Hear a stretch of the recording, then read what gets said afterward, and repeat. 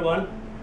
Welcome to 2DL. Today we have Dario Kuntic from Croatia, who is going to give a speech about Taiwan, clinched between United States and China. Of course, we're talking about geopolitics here. So Dario is a student at the University of Zagreb, political science. He's about to graduate soon, a PhD student. And Dario, you ready to give your speech now? Yes, I'm ready. Okay, thank you very much. I just want to express my gratitude to Taiwan Ministry of Foreign Affairs because they sponsored my staying in Taiwan for 7 months, and they gave me the opportunity to conduct my research like on the field, so to say. And also lots of Taiwanese scholars gave me some advices how to conduct my research. So I also want to express my gratitude to them as well. Anyway, the subject of my research was Taiwan clinched between People's Republic of China and the United States.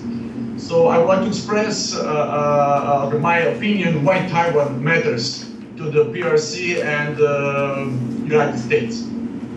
Well, since the Chinese communists won the Civil War, forcing the nationalists under Chiang Kai-shek to retreat to Taiwan in 1949, the island has found itself between the United States and PRC. So in the following decades, Taiwan has become one of the major issues that complicate relations between Washington and Beijing. There are, of course, several arguments why Taiwan is of great importance to the United States. One of them is certainly an ideological one. The Americans deeply believe that democracy and prosperity at home depend on continued economic expansion and promotion of its values, such as free market, freedom, human rights, and liberal democracy abroad. So to sustain these values throughout the world is deeply rooted in American ideology and foreign policy. For example, Bill Clinton 10 years ago said that the overriding purpose of the United States was to expand and strengthen the world's community of market-based democracies. The values the Americans cherish the most have eventually become a universal form of the majority of humanity. And for Taiwan, introducing the market economy and liberal democracy to its society, Taiwan has become a respectable member of the international community, and the United States praised Taiwan for that. Thus it wasn't surprising when I think the former director of the American Institute in Taiwan said that Taiwan is the only place among Chinese-speaking people that enjoys true democracy and realizes values that the US also stands for, like democracy, human rights, and freedom. And one of the most prominent scholars in the world, Henry Kissinger, also said that the Americans have always felt strong sympathy for the Chinese from Taiwan and their efforts to create solid and democratic foundations for a substantive livelihood. The United States often emphasizes Taiwan's successful transition from authoritarianism to liberal democracy. And after Taiwan's presidential election in 2008, the United States congratulated Taiwan as a beacon of democracy. Since it's rich, liberal, and democratized, some analysts believe that the island could be a role model for mainland China, as it is demonstrating an alternative model to Chinese communism.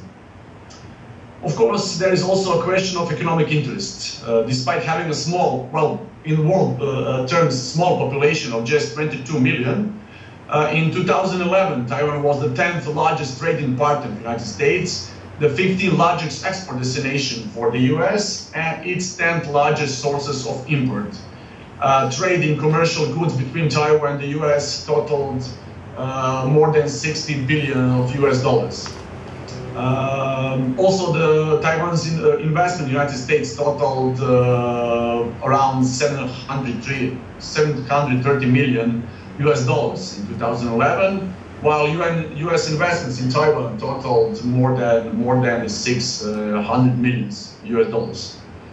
Although there are a few issues that proved contentious, bilateral economic relations between the United States and Taiwan has been generally positive. And finally, there is the issue of Taiwan's strategic importance. It is no secret that some US observers, military establishment in particular, accepted the viewpoint of realism and are convinced that the rise of China poses a major challenge to the US-dominated unipolar world and threatens the stability of the global order. Starting from the point that the richer country becomes, the more likely it can bully other states, they see China's rise as a threat. They argue that the transfer of China's economic power into political and military power will undermine current balance of power in China's favor. Since the United States and China, as important geopolitical and geostrategic players that have capacity to exercise power on influence beyond their borders, tend to pursue self-interest, their rivalry could end in a military confrontation. Some US observers suspect that China's strategic ambition is to push the United States out of East Asia and become the dominant regional hegemon, akin to a Sinocentric order of China's imperial period. They consider China as the country that could become world superpower, accompanied by aggressive foreign policy contrary to US national interests in the region. Some scholars argue that China aims in the near term is to replace the United States as a dominant power in East Asia, and in the long term to challenge America's position as a dominant power in the world. Even former US President George W. Bush called China as a strategic competitor. So under that paradigm, the main task of the United States is to curb China's ambition. Some scholars also say that it is in American interest to coerce attempts of any power to gain predominance in Asia. So to balance China's rise as a great power, to control of Taiwan became a matter of strategic necessity for the US. As a regional geostrategic pivot, its sensitive location is potentially vulnerable for any power that wants to exercise regional hegemony. Geopolitical pivots, to explain, are the states whose importance is derived not from their power and motivation, but rather from their sensitive location and from the consequences of their potentially vulnerable condition for the behavior of geostrategic players. Most often, geopolitical pivots are determined by their geography, which is in some cases give them a special role, either in defining access to important areas or in denying resources to a significant player. In some cases, a geopolitical pivot may act as a defensive shield for a vital state or even a region. Thus, Taiwan became of great importance in the regional balance of power between the United States and China. Due to its strategic position, Taiwan is an important strategic asset for any power that wants to secure the higher ground, so to say, in the region and further in the Pacific. For example, some scholars emphasize that the geostrategic value of Taiwan lies in the fact that the island is a part of the first island chain. It's like an arch that's stretching from the Aleutians in the north to Borneo in the south that longs the Yellow Sea, South China Sea, and East China Sea. And for the United States, control of the arc means obstruction of China's potential expansion from its shores deeper in the Pacific. Without Taiwan, this control becomes much more difficult, some would say even impossible. For example, scholars mostly emphasize that for now China is contained by a proximate chain of islands, just stretching from southward from Japan throughout the Ryukyus, Taiwan, the Philippines, Malaysia, Indonesia, Australia. And to get into the Pacific Ocean, China's naval vessels must go through one of the various choke points between these islands. If Taiwan were to become part of China, this would change. China's navy would no longer be hemmed in, or would be able to extend its reach to the second island chain, Guam, the Marianas, and some other small islands in the Central Pacific. Thus, Taiwan enables the United States to block China virtually as it gates. One of the most famous US general, Douglas MacArthur, during the Cold War, referred to the island as an unsinkable aircraft carrier. So the United States is concerned that Taiwan in the hands of China would serve as a main harbor for its naval expansion in the Asian waters and further, which could threaten its interest in the Pacific. Scholars often argue that Taiwan's East Coast port would give China's submarines a huge benefit. From Taiwan, they would be able to go quickly get into the deep water where they could not be detected and could proceed to the American West Coast to show their wares and threaten to the United States. Moreover, due to its proximity to the Western Pacific sea lanes of communication that run from the Straits of Malacca to Japan, South Korea, and eastward, de facto independent Taiwan enables the United States to maintain control of East Asia waterways, as well as China's domestic waterways linking South China Sea to East China Sea. In that way, the United States can keep China locked on its shores and maintain control of strategic waterways important for the free flow of commerce and naval maneuvers in the case of unexpected crisis. Thus, the United States can much easily secure its influence in this dynamic region, by obstructing the China's access to the blue waters, gives the United States a strategic advantage in the regional power politics game. Finally, by supporting Taiwan, the United States sends a clear message to the other allies that it will stay committed to their security as well. Although this doesn't mean the unquestioned support, it means that they can rely on US military presence to protect them if needed. Cutting off an US ally would transform the calculus of other allies who might wonder whether the US commitment to their security is flexible as it was toward Taiwan. For example, former Secretary of State Hillary Clinton a couple of years ago said that one of the most important tasks of US over the next decade will be to lock in a substantial increased investment in Asia-Pacific region. That means diplomacy, economy, strategy, and other ways. And since the United States is willing to remain engaged in the region and keep credible economic and strategic commitments, abandoning Taiwan would certainly be counterproductive to its interests in Eastern Asia. Taiwan is an important link in the network of US security alliances. 1 second. As for China, People's Republic of China, of course, perception of the Taiwan issue is fundamentally different than the United States has. For China, Taiwan is an island that has a deep symbolic meaning.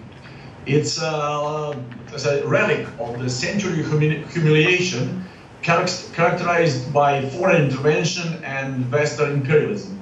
The widespread discontent experienced by modern China is largely attributable to the continuing memory of the humiliation China suffered at the hands of foreign powers throughout the 19th century and a good part of the 20th century.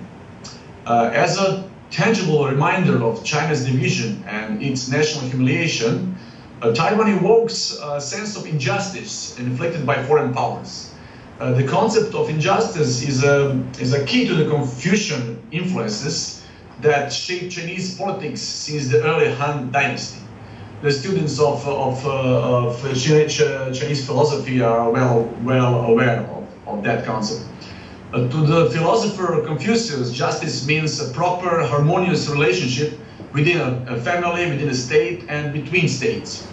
In the Chinese view today, the outside world over the past 200 years has threatened China unjustly, has treated China unjustly, and that grievances remains a leitmotif in China's international affairs. From Beijing's perspective, incorporating Taiwan to the motherland is justified, while existence of Taiwan as a separate administrative authority represents a humiliation and injustice. Accordingly, intervention by any foreign power in the Taiwan issue, Beijing considers as interference in its internal affairs, equal to injustice and humiliation China suffered during the Western imperialism.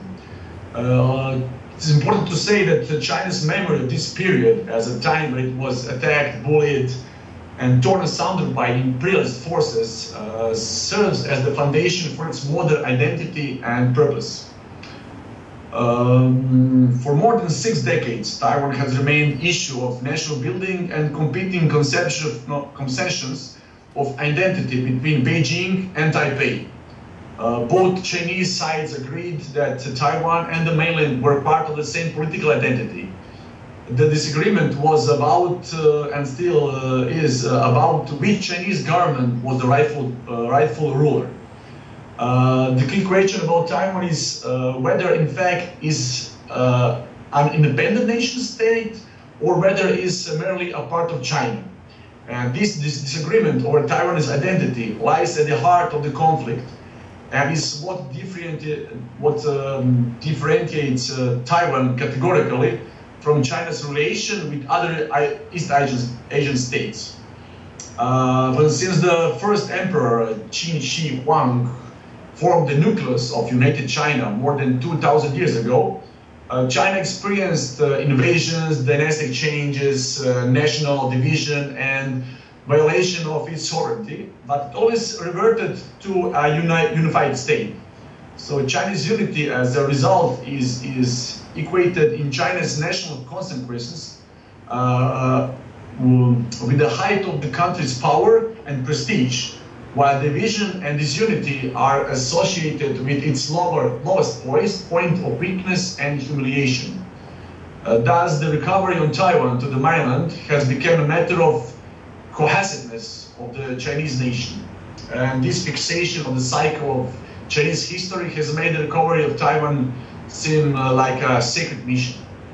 In Beijing's view, as long as Taiwan remained under a separate administrative authority, receiving foreign and military assistance, the project of founding a new China would remain incomplete.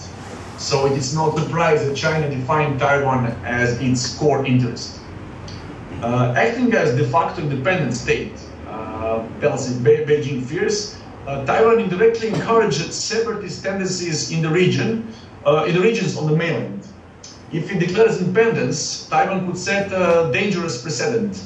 Under these circumstances, China's existing minority problems are likely to intensify because secessionist movements, for example, in Tibet or in Xinjiang, would be further encouraged. Under these conditions, de jure independent Taiwan could become a serious crack in Chinese sovereignty and territorial integrity.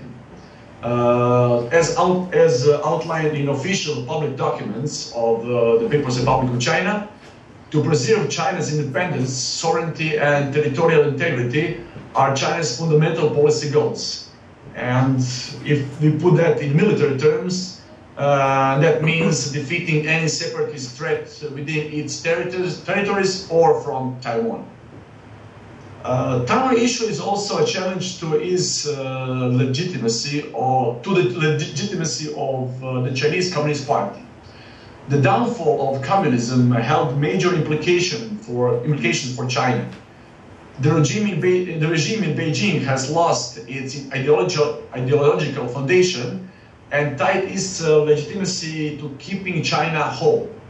If it turned out that the Chinese Communist Party is not capable to keep all its territory under its control, confidence in the party would be undermined. As communism declined as a credible and unifying ideology, boosting China's prosperity, restoring its prestige and stature as a great power, and unifying the nation, and that is returning of Hong Kong, Macau, and Taiwan to the motherland, became critical measures to the Communist Party's fitness to lead and essential elements of regime survival itself. Most scholars argue that for China's leaders, the Taiwan issue is related to national self-respect and regime survival. Losing Taiwan would deal a severe blow to Chinese prestige and self-confidence. Chinese leaders believe that their government would likely collapse in such a scenario. Well, since few today believe in Marxism-Leninism, the Chinese Communist Party also seek legitimacy by invoking national sentiments. There is a little doubt that Communist Party has been sharpening its identity in a post-communist world by defining itself against the West, feigning nationalist fervor and promising a restoration of China's ancient grandeur. Chinese nationalism is powered by feelings of national humiliation and pride.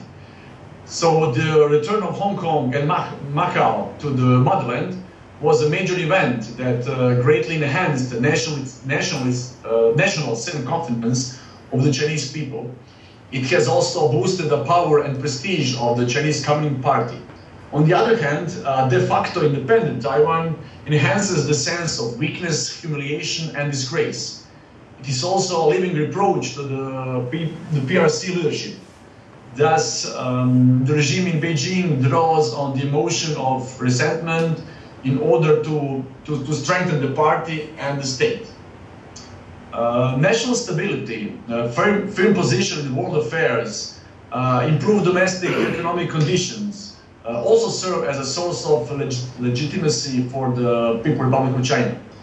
However, lack of political liberalization, strict party control, corruption, lack of social care, rural-urban imbalances, and growing wealth disparities amplify the sense of disaffection among the Chinese people on the mainland, of course. Despite receiving credit for China's overall economic growth, there is little indication that the Communist Party of China is capable of dealing with some of the social tensions that this growth is creating. Under these conditions, party-sponsored nationalism, which plays an important role in China's domestic stability, serves as a catalyst for discontent of Chinese people. Greater economic integration between the mainland and the island also plays an important role in Beijing's Taiwan policy. As you probably know, China is Taiwan's largest trading partner. According to some figures, I think some Chinese custom figures, the trade between Taiwan and China amounted to almost 170 billion US dollars in 2012. And China is also the island's #1 destination for foreign direct investment, which is crucial for China's economy. Taiwan businesses investing heavily in the mainland. I think since 1988, they invested around 150 billion US dollars. So Beijing hopes that the benefits of economic integration will lead to political negotiation of the future status of Taiwan. Finally, there is the question of Taiwan's geostrategic position.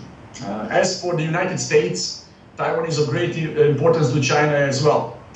Controlling the mainland and Taiwan, Beijing would have a strategic advantage over any country that could strive for a power projection in the region. There was one study conducted by one admiral, and this study was directed to the island, to the island China's strategic importance. In which this study said that Taiwan commands the important strategic waterways linking the Indian Ocean and the Pacific Ocean. And Taiwan exercised the judicial control not over the mainland island of Taiwan and Penghu, but also over such offshore islands groups as Kinmen, Matsu, Bushu, Pratas, and Spratlys. All of these islands are situated athwart the main sea routes between East Asia and the west wall to the west. As a dominant regional power, China believes that it must be able to maintain strategic advantage or anyone seeking to cooperate close to its shores. Thus, Taiwan will provide the People's Liberation Army with naval and air bases and give it a strategic depth that it currently lacks. The island is also important for PLA's control of Japan's southern flank and the Luzon Strait. This is the waterway connecting the South China Sea to the Philippine Sea.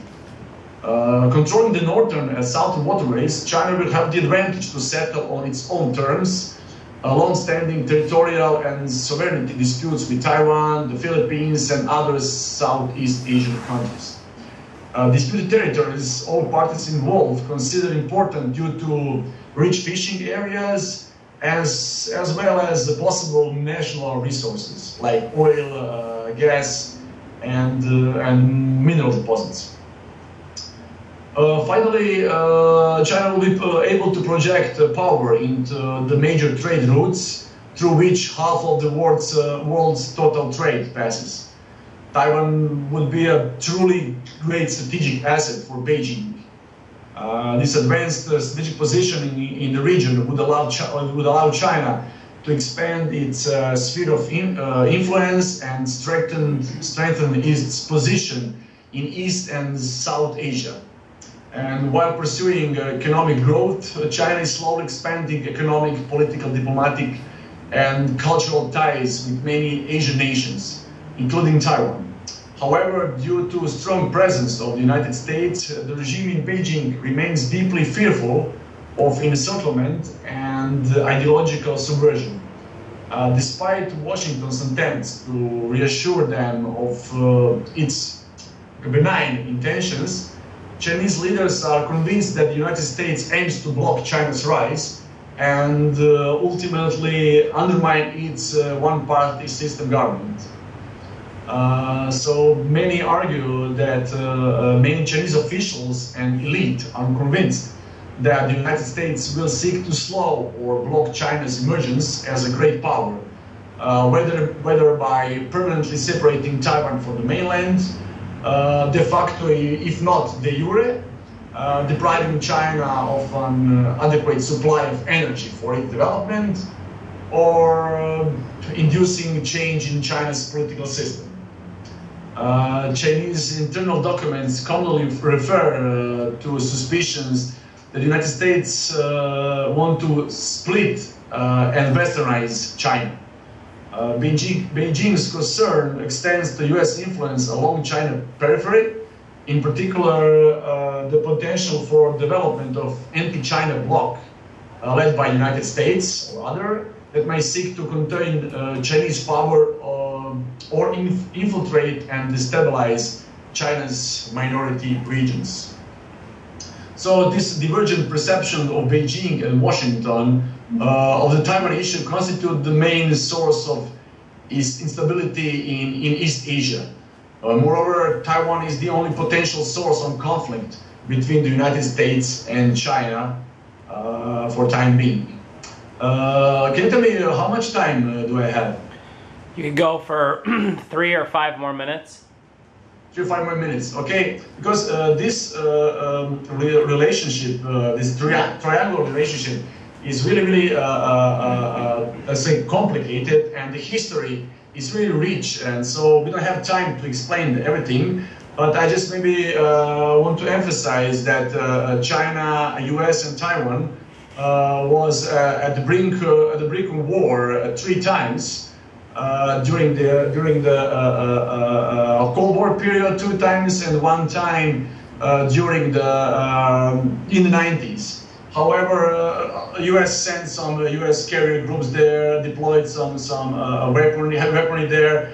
China also made some military moves, but common interests between China and U.S. in the first place, and of course Taiwan and China interests as well helped the situation to calm, because each side want to avoid a big war, because that war would be counterproductive to all. U.S.